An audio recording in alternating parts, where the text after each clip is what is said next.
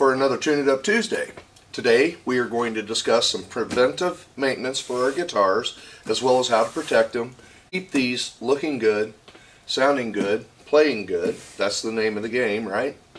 And they do become very personal items to us, because you'll have a favorite guitar and you don't want anything to happen to that.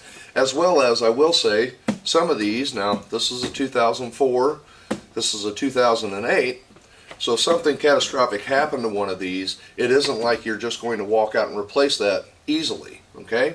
These guitars have some age on them, and once they hit 20 years old, then they should start sounding really good, okay? But like I said, some preventive ideas that I have, I will share with you. And if something I haven't mentioned in this video that you want to share, leave it in the comments. Maybe somebody can learn something from you, and we most certainly appreciate it. Let's get started with the video. I hope you guys like this one. Thanks for watching. As I said, these things, they become extremely personal, because once it becomes your favorite guitar, then you obviously don't want anything to happen to it. And I will say, again, the older these things get, because of the way the wood shrinks, and make sure that clip comes off there, the way the wood shrinks and everything gets seated up, they say that it's going to sound its best after 20 years of age. Now, I don't know that. That's more of a builder's point of view. That. Now, again, this is a 2004, and I always keep these things in the case if I'm not playing them, even in a controlled room or something like that, as the air conditioner, the heater, or whatever is kicking on. Ambient temperatures in the rooms is always fluctuating, as well as moisture, humidity. So if I'm not playing them, now if I've got something I'm working on and I know I'm going to use these over a period of a couple of days, yes, they do stay out of the case.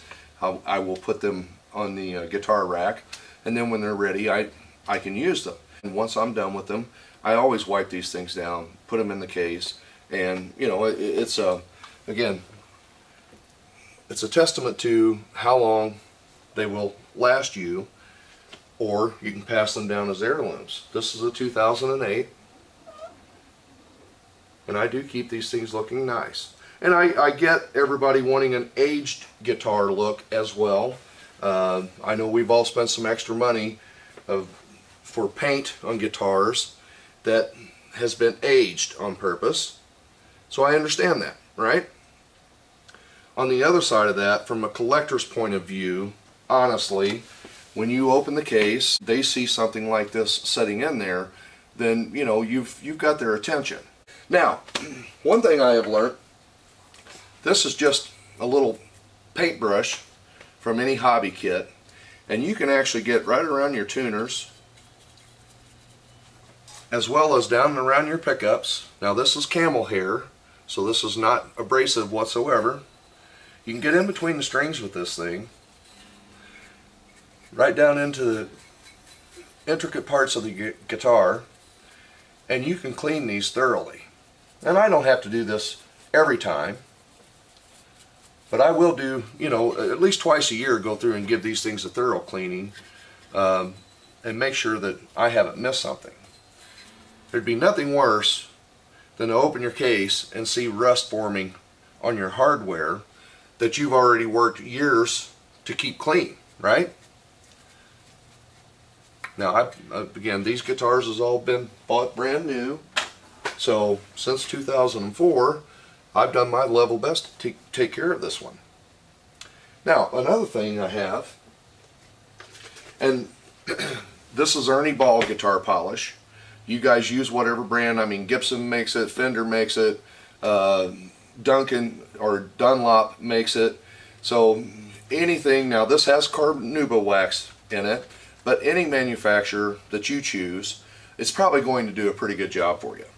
Now, rather than spraying this directly on the guitar, I always just grab my scratch-proof rag here, and I'll spray it right onto the rag.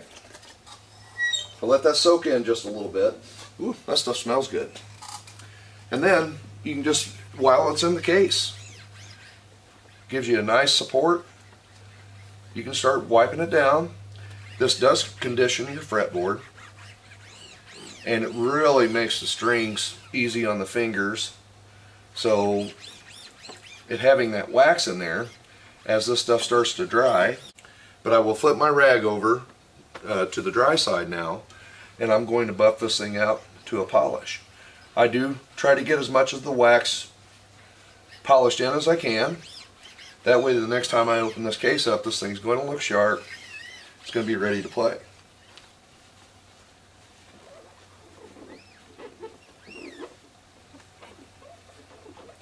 And again, because we're in the case, you can actually get back to the back of the neck as well as your tuners, top of the headstock. And I'm telling you, the next time you drag this thing up, you're ready to play. So is the guitar. And these little paintbrushes here, again, you'd be amazed at how much stuff you can't really see as to what's stuck in there. So the magnets on your pickups, you always get those small pieces of dust from the pick that you're using if you're using Teflon picks. So this will take care of all that. Alright? Cleans them right up. Now, as far as keeping these things in great shape, another good tip is guitar stands. And something I want to mention here, this is a Hercules guitar stand.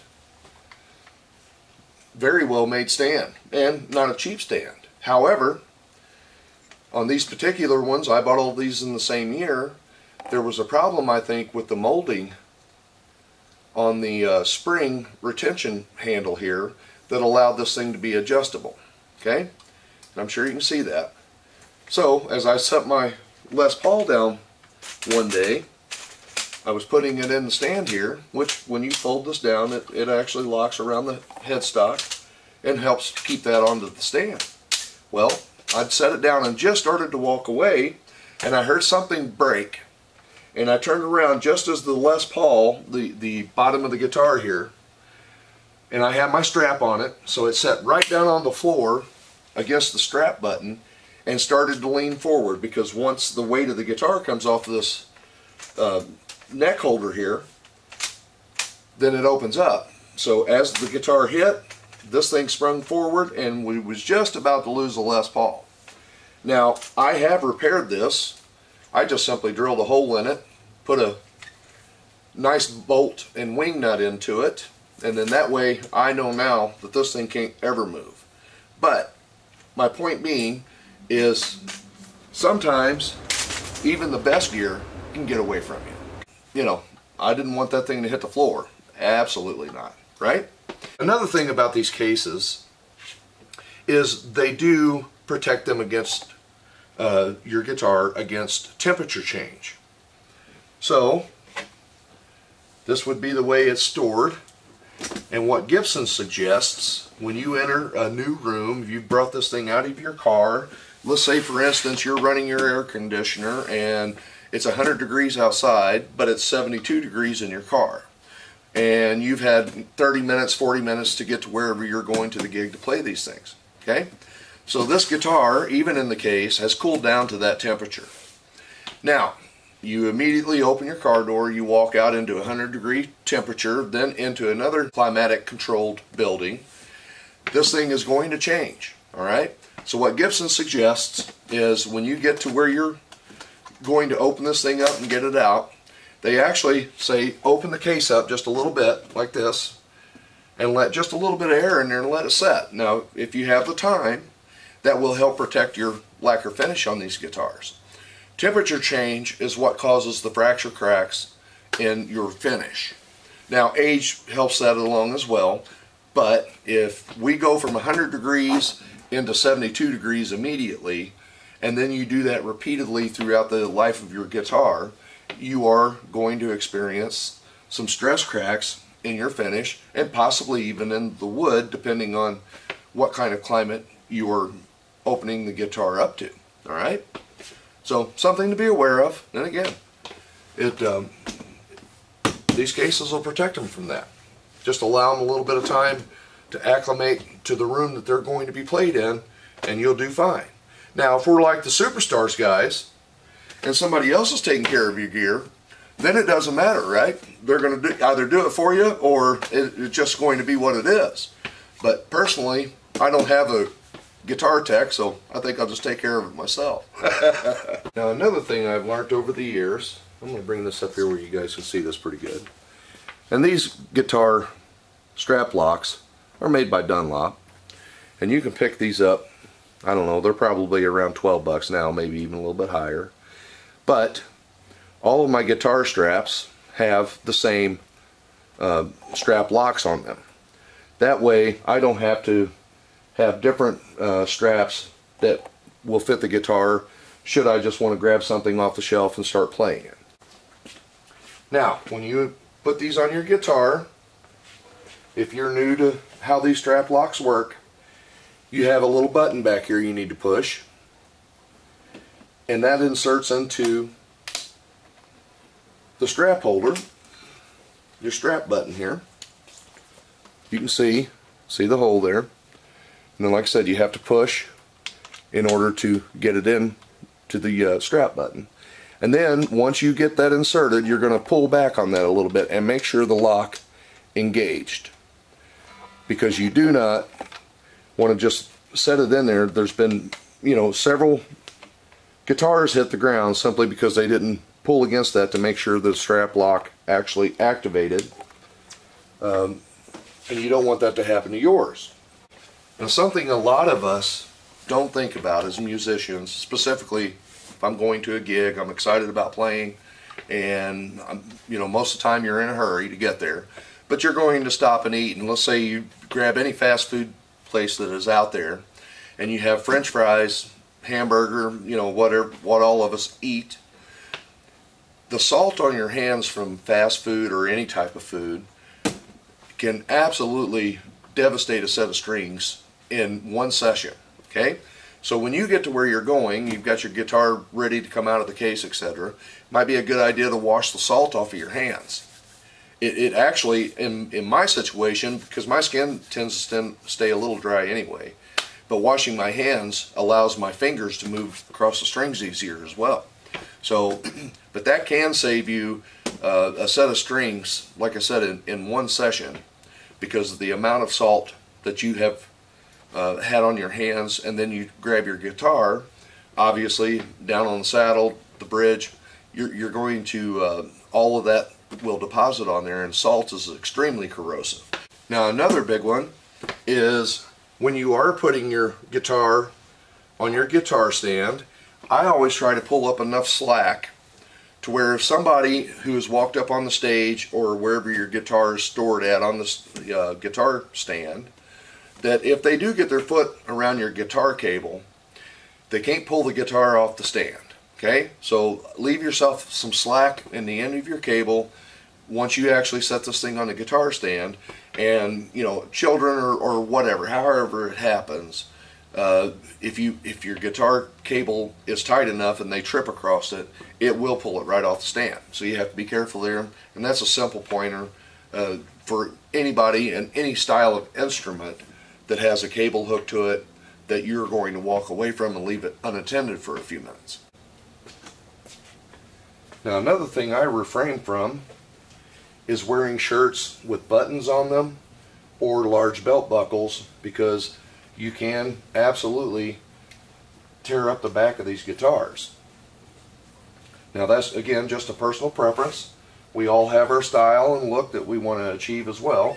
It is as much about us as it is the instrument. So I'm just telling you that on the back of these guitars, these things have never seen a button. It's always a cotton t-shirt of some type, and again, these things will last a long time. I'll tell you, even wiping your tuners down. Now, you know, as I pass this down through the family as an heirloom,